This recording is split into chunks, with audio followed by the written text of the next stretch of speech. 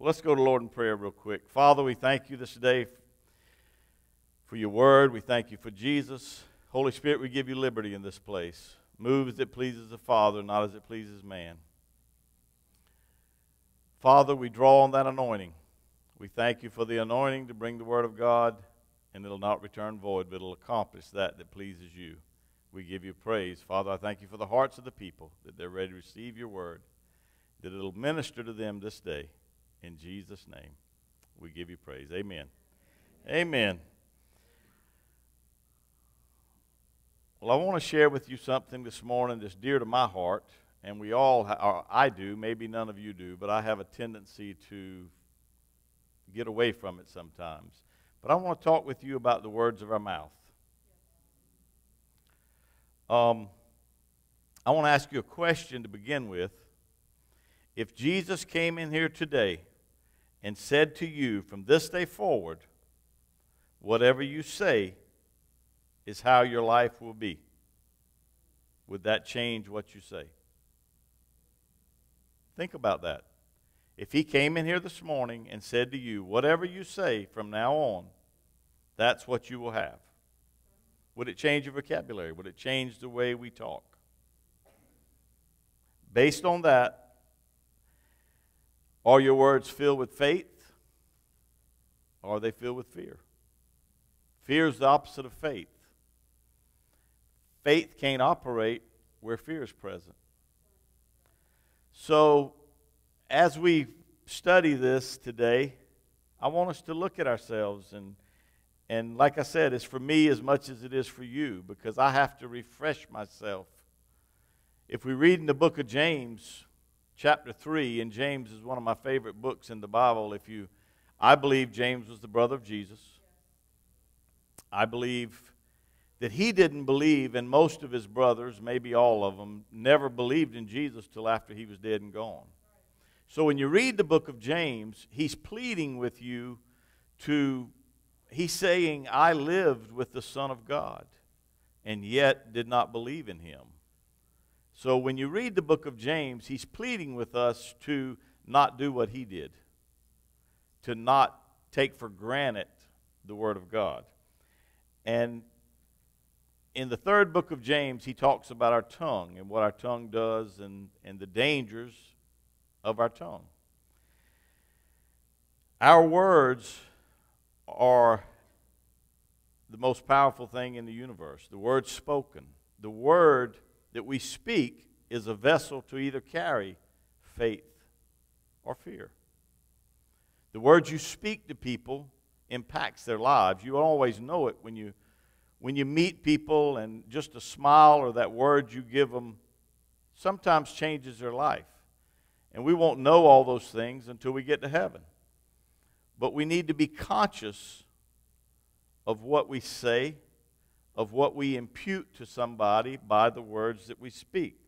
We're a spirit, and we're created in the image of God. So we are capable of having the creative force with our words just as God did. If you go back to Genesis and look at the word when he said the earth was without form and void, there was darkness upon the face of the earth, but the Spirit of God hovered over it, and God said, let there be light. Until God said something, nothing happened. And we're created in the image and likeness of God, so we are as little gods. You know, King James Version says we're created, Elohim is we're created in the image of Elohim, and the King James says it's angels, but the true translation of it means that we are created in the image and likeness of God. So our words that we speak are very, very important. And I don't know, over the years, my father's a pastor, and I guess, we were always taught, idle time's the devil's workshop, and be careful what you say, and we always thought that the words that if you cursed or if you said something like that, that was using words improperly. But I truly believe what the Word of God means is if we're not building somebody up or speaking words as the Word of God, agreeing with what the Word of God says, and re-speaking what the Word of God says, then those words are in vain. But not necessarily saying a bad word or saying something that's not perfect. I don't think God sees that near as bad as us not speaking what God would speak in a situation in order to help someone. In Mark 11:22 it says, have faith in God, which interpreted means have the God kind of faith. So we, as children of God, as little gods, as representatives of Jesus here on the earth, we need to speak with the God kind of faith. We need to use the same faith that God used in the creative force that he used it in. Ephesians 5:1 says, be ye imitators. So we need to try to act like God. We need to imitate, just as little children dress up like mom or dad, and they imitate you. We are to be imitating God. We are to walk in this earth. Some people, if they are not born again and they've never met Jesus as their personal Lord and Savior, you are Jesus to them in this earth. So we need to begin to act like it and let our words portray that. Jesus said in John 14:12, he that believeth on me, the works that I do shall you do, and greater works.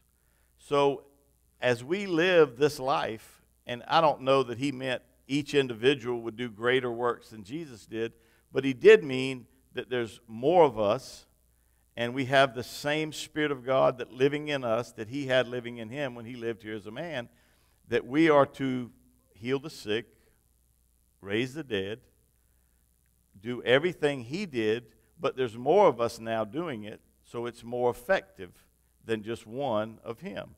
So we are Jesus in the earth, fulfilling the call of God on our lives, but also being a representative of Jesus to those around us. In Psalms 119:89, it says, forever, O God, thy word is forever settled in heaven. In Proverbs 18:21 says, death and life are in the power of the tongue. So we need to live our life speaking the words that are uplifting and that are the Word of God. We need to know what the Word of God says, and when we speak it, we need to believe it. We need to walk in that same faith. Let's turn for a minute to James chapter 3.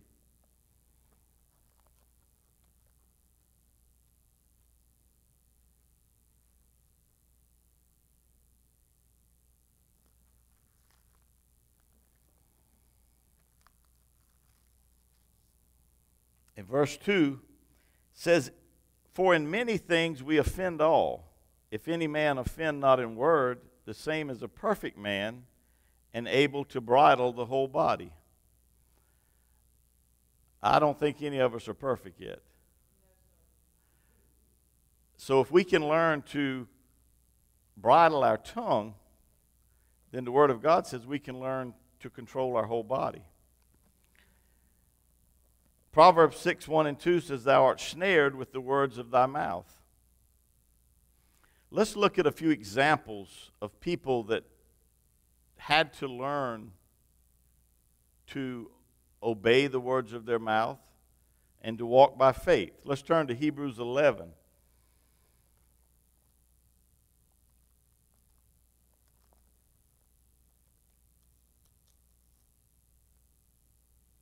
In Hebrews 11, we call it the book of the great men of faith, or the great acts of faith.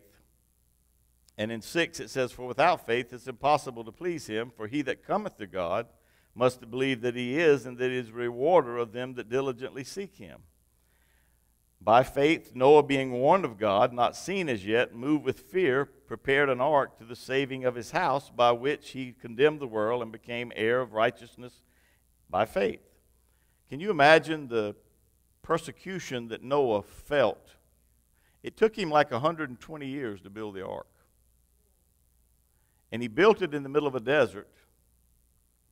It had never rained on the face of the earth prior to that time. So here he was in the middle of the desert. They didn't have big trucks like we have to move that boat to the ocean. So here he was in the middle of the desert, building a boat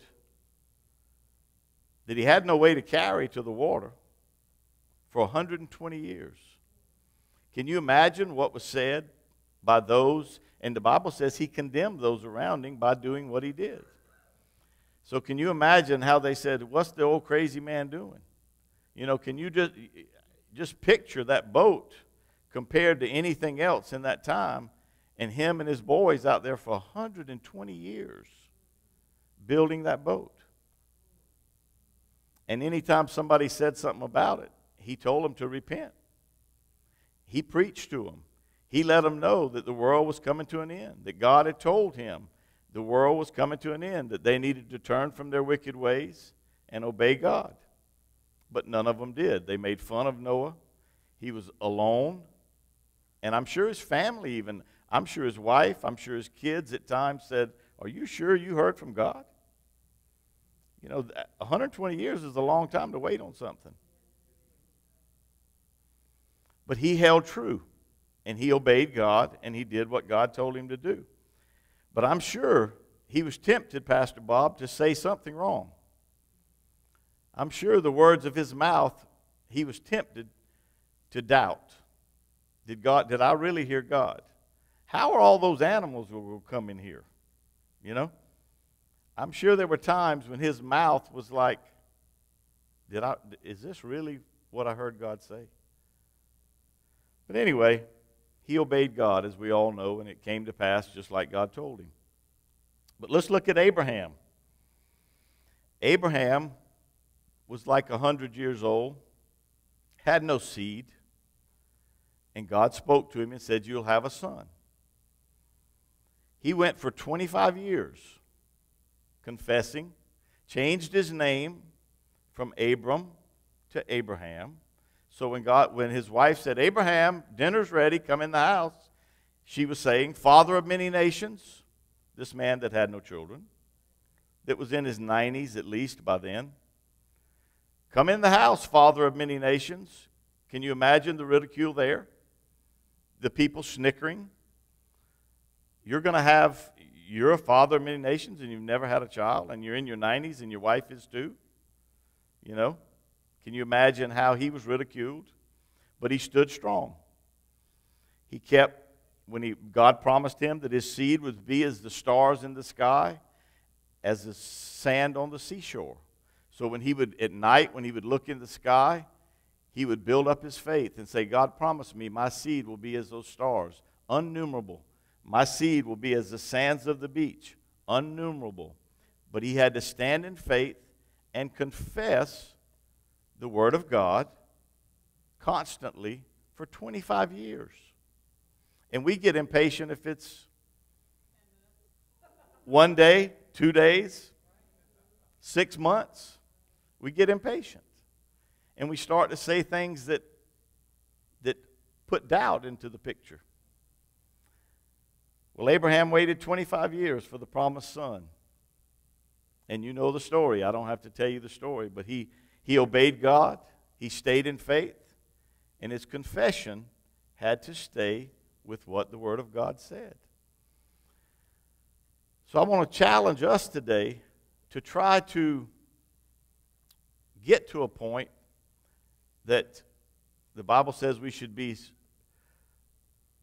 slow to speak, quick to hear, and slow to wrath. So we should hear, but we shouldn't be so quick to speak or so quick to get angry over something that somebody says or does to us. Amen? Amen.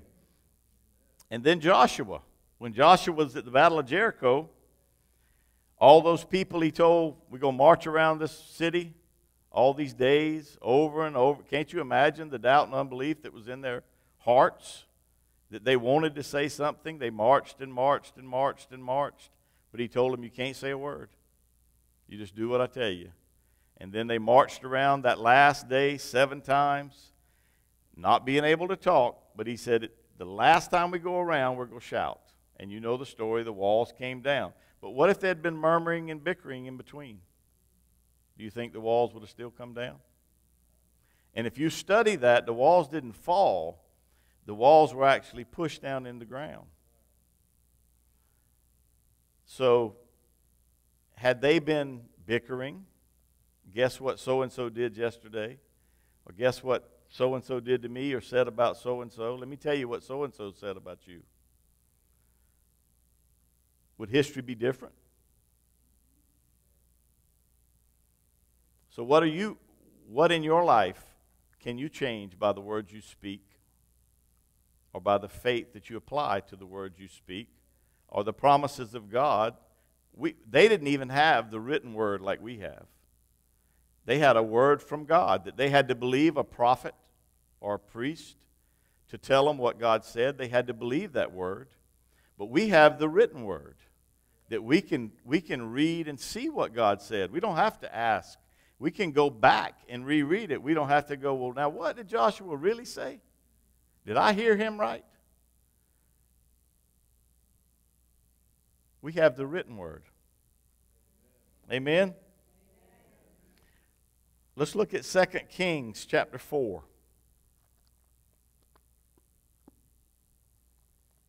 Aren't those kids great, memorizing all the Bibles, the books of the Bible? That was wonderful. And the worship has been so good today. Everybody did so good singing. It was really a blessing. I know you know the story, but 2 Kings chapter 4, verse 8. And it fell on a day that Elisha passed through Shunem, where there was a great woman. She constrained him to eat bread, and so it was that as oft as he passed, he turned in thither to eat bread. And she said to her husband, Behold, I perceive that this is a holy man, a man of God, which passes through us continually. Let us make a little chamber, I pray thee, on the wall, and let us set for him there a bed, and a table, and a stool, and a candle, and a candlestick, that it shall be when he comes, that he shall turn in hither. So she made a little room for him. So when he came by, when he was traveling by, she said, This is the prophet's room. You come here and stay. So the story goes on, and she had no children. And he asked her, What might I do for you? And she said, I would that you give me a child. And he said, So it will be. And she said, Now, pastor, prophet, she said, don't fool me. Don't tell me something you're not going to do. He said, No, by this time, when the time comes, you'll have a child. And she was very old in age also. So she had the child, and the child was a teenager, and the child fell dead. Let's look at that. And when the child was grown, it fell on a day that he went out to his father, to the reapers, and he said unto his father, My head, my head. And he said to the lad, Carry him to his mother. And when he had taken him and brought him into his mother, he sat on her knees till noon, and then died. He died. The promise of God died. What would you have said? What would you have done? And she went up and laid him on the bed of the man of God, and shut the door upon him, and went out. And she called unto her husband, and said, Send me, I pray thee, one of the young men, one of the asses, that I may run to the man of God, and come again. And he said, Wherefore wilt thou go to him today? It is neither noonday nor Sabbath. It's not Sunday. Why are you going to see the preacher? It's not Wednesday night. Why are you going to see the preacher? And she said, It shall be well. And she saddled an ass, and said to her servant, Drive and go forward, slack not thy riding from me, except I bid thee. So she went and came unto him, the man of God, to Mount Carmel. And it came to pass, when the man of God saw her afar off, he sent Gehazi, his servant, Yonder is the Shunammite. Run now, I pray thee, to meet her, and say to her, Is it well with thee? Is it well with thy husband? Is it well with thy child? And she answered, It is well. And when she came to the man of God to the hill, she caught him by the feet, And Gehazi came near her to thrust her away. See, Gehazi was his protector, so when she came near him, he went to push her back. And the man of God said, Let her alone, for her soul is vexed within her, and the Lord hath hid it from me, and hath not told me. Then she said, Did I desire of thee a son, O Lord? Did I not say, Do not deceive me? Then he said to Gehazi, Gird thy loins, and take my staff in thine hand, and go thy way. If thou meet a man, salute him not. Don't speak to anybody. If any salute thee, answer him not, and lay my staff upon the face of the child. And the mother of the child said, As the Lord liveth, and as my soul liveth, I will not leave thee. And he arose and followed her. And Gehazi passed on before them, and laid the staff upon the face of the child. But there was neither voice nor hearing. Whether he went again to meet him, and told him, saying, The child is not awakened. Then Elijah was come into the house, and behold, the child was dead, and he laid upon his bed. He went in therefore and shut the door upon him twain, and prayed unto the Lord. And he went up and lay upon the child, and put his mouth upon his mouth, and his eyes on his eyes, and his hands on his hands. And he stretched himself upon the child, and flesh of the child waxed warm. And he returned and walked in the house to and fro, and went up and stretched himself upon him. And the child sneezed 7 times, and the child opened his eyes. And he called Gehazi and said, Call the Shunammite. So he called her, and when he was coming to him, he said, Take up thy son. But what did she say? It is well. Her child was dead. Her promised child was dead. He said, How is it with thee? She said, It is well. She didn't tell anybody the boy's dead up in the prophet's room. She didn't run to her husband and say, Oh my God, my child's dead. She said, It's well. She spoke what God said, didn't she? She spoke the word of God. That's what we've got to learn to do, church. We've got to learn. You know, we say little things. You know, some things we don't even notice. It scared me to death. Excuse me? It scared you to death? It better scare you to life. Amen? Somebody says, Oh, take care. Well, guess what the Bible says? Take no thought. Take no care. So if somebody tells me take care, I say no thank you.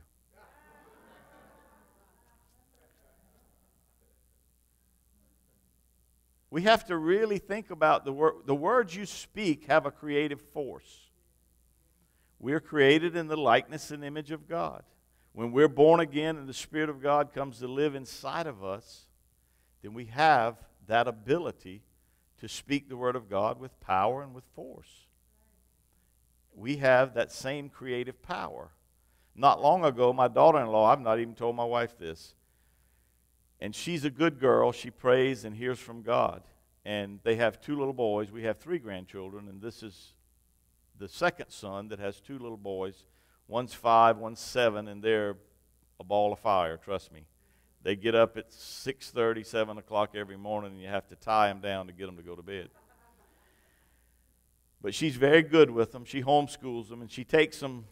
Part of their homeschool is they go to the Y, and they play some of their energy out while Mama exercises. And she was praying one day, and she heard something tell her to pray for somebody who had, I don't even remember what, but it was something. One thing is sugar diabetes, and one was another disease. I don't even remember the name of it. But the name of Jesus is over any disease, okay? Okay, any disease. I don't care what the name was. But anyway, in her spirit was a troubling that something would happen to one of her boys in that same area. And my son called me and said she was taking him to the doctor because it may have been lupus. I don't remember what it was. But like I said, the name of Jesus is over every disease. So when they went to the doctor, they told him it was either sugar diabetes or lupus. And my son called me to tell me, and I said, It's not. I said, None of my grandchildren will have anything like that. They'll not have it. Well, anyway, it went on and on. He was dehydrated. Amen? He needed some water. But my point is, if you let the devil plant that seed in your mind, you have the opportunity to take it or refuse it by the words that you speak. And if fear comes in, faith can't stay there. So we have to, when that thought or that seed of the enemy is planted, then we have to cast it down. We have to throw it out and begin to speak faith into that situation. None of my grandchildren will have that disease or any disease, because the Word of God says they're healed, they're delivered, and they're set free. So I choose to believe what the Word of God says. Amen? Here's another example. In Luke chapter 1, Zechariah was a priest, and he was in the temple that day doing his priestly duties, whatever they may be. They did all kind of incense and things back then, and nobody could go in the Holy of Holies but the priest. Thank God for Jesus and the curtains down, right? Because we can go into our Heavenly Father. Amen? But anyway, Zechariah was in there, and there appeared unto him, in the 11th verse of Luke chapter 1, it says, there appeared unto him an angel of the Lord, standing on the right side of the altar of incense. And when Zacharias saw him, he was troubled, and fear fell upon him. And the angel said unto him, fear not, Zacharias, for thy prayer is heard, and thy wife Elizabeth shall bear a son, and thou shalt call his name John. And thou shalt have joy and gladness, and many shall rejoice at his birth. For he shall be great in the sight of the Lord, and shall drink neither wine nor strong drink, and he shall be filled with the Holy Ghost, even from his mother's womb. Wow. That's pretty powerful. And we thought they didn't know about the Holy Ghost in the Old Testament, didn't we? But anyway, and as many of the children of Israel shall turn to the Lord. Let's skip over to 18. And Zacharias said unto the angel, whereby shall I know this? For I am an old man, and my wife well stricken in years. And the angel answering said unto him, I am Gabriel, that stand in the presence of God, and am sent to speak unto thee, to show thee these glad tidings. And behold, thou shalt be dumb, and not be able to speak, until the day those things shall be performed, because thou believest not my words, which shall be fulfilled in their season. Because you can't keep your mouth shut and believe what I'm telling you, you will be stricken dumb. So he was stricken dumb, you know the story. For 9 months he couldn't speak. Wonder why? Does that tell us something? Wonder why. So we know the child was born, and Elizabeth said his name shall be John. And they said, no, you can't name him John. There's not a John in your family. Your husband's name's Zacharias. You got to name him after your husband. And they went to Zacharias. She said, no, his name will be John. They went to Zacharias and said, what will his name be? And he said, he asked for a pen and paper, and he wrote, his name shall be John. And when he wrote that, his mouth was loosed, and he could speak again. So his doubt, some things God tells us, you can't stop. Okay? Jesus is coming back. I don't care what you say, that you can't stop that. Okay? He's returning for his glorious church. But there are things in our lives that we can stop by the way we speak, by the way we doubt, and by the way we don't walk it out in faith, and by the words that we speak.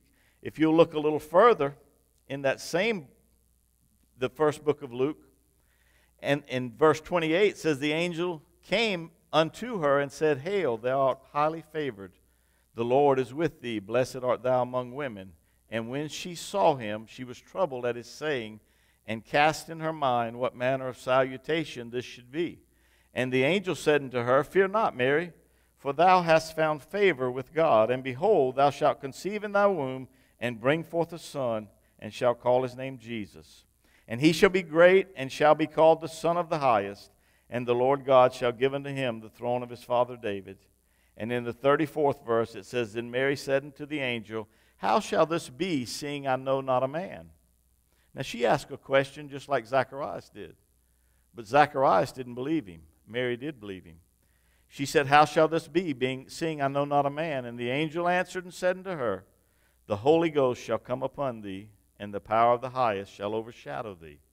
Therefore also that holy thing which shall be born of thee shall be called the Son of God.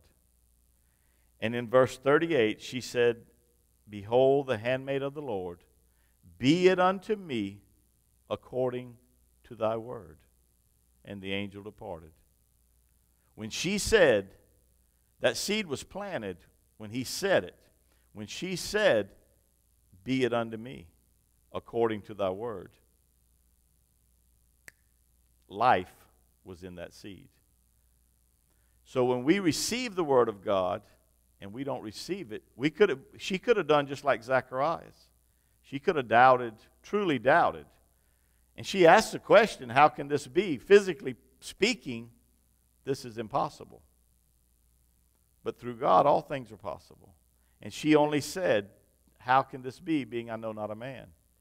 And when he told her the Holy Ghost would overshadow her, she said, Then be it unto me according to your word. And we've got to get to the point in our lives that we know the word of God is spoken about a situation. And we can take any promise in the word of God. Guess what? It's to you. It's his last will and testament to me and you. The word of God was written for you. Jesus would have died for sickness, sin, and disease. If it was just you, Pastor Bob, he would have still died. So it's for every one of us. Everything he's given, everything he's promised is for you and me. For every person that's in the body of Christ, that's born again, that's chosen to follow Jesus. So I want to ask you, are we receiving the words of promise? Are we receiving what the Word of God says in every situation in our life? Probably not. I'm not. But that's my goal, to take every word of God written or spoken and fulfill it as he's chosen for us to fulfill it. When Jesus was here, he prayed a lot, but even Jesus didn't pray the problem. He prayed the answer. He always prayed the end result.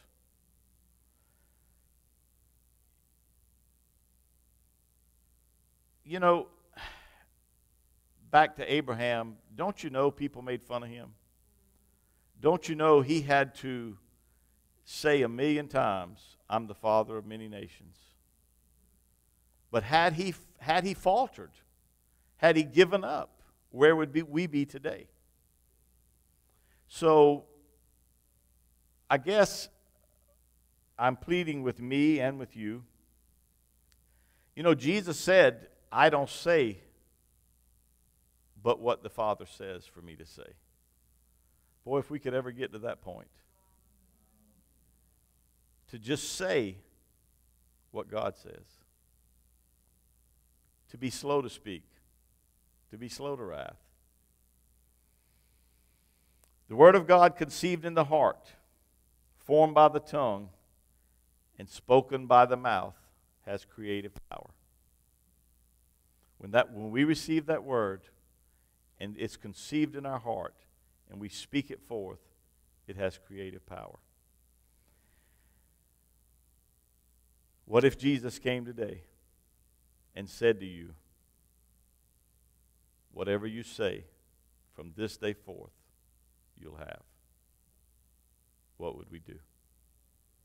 I challenge you today to take that in your heart and ponder it and be desirous to please him with it and make our lives more successful, easier, better in every way through not receiving sickness, not receiving financial problem, but living a life that's pleasing to the Father by the words that we speak.